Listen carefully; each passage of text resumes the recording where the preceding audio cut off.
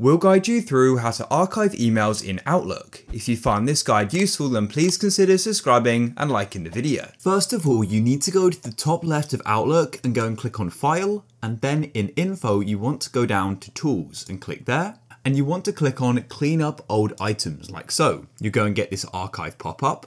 And what you can then do is choose if you wish to archive all of the folders according to their auto archive settings, or click on Archive this folder. In this case, I'll do Archive this folder and select my inbox. Then you want to come down to Archive items older than, and you can go and choose the date. So in this case, I'll do it for, let's say, July the 1st of 2023. You can then go and come down to Archive File, and this is where the emails will be archived to. So there's going to be this destination and this path. That's fine with me, so I'll go and click OK, and it'll then go and do it.